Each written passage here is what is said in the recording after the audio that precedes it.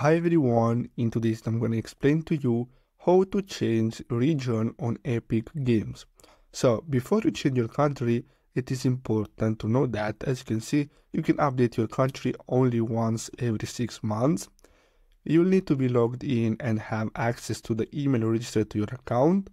And it's not possible to update the country on your Epic account to certain regions, and you must disable any anti-VPN or hosting services.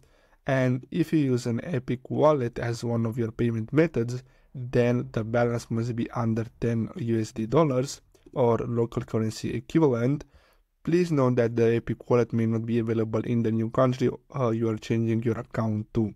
So after you're okay with all these informations here, what you're gonna have to do is to simply search for country change Epic Games and then simply click on this link here. Then you're gonna get redirected to this page. And now, based on your location, you're gonna be able to change your country. So I really hope you found this video helpful. Don't forget to like and subscribe, and I'll see you in the next video. Thanks for watching.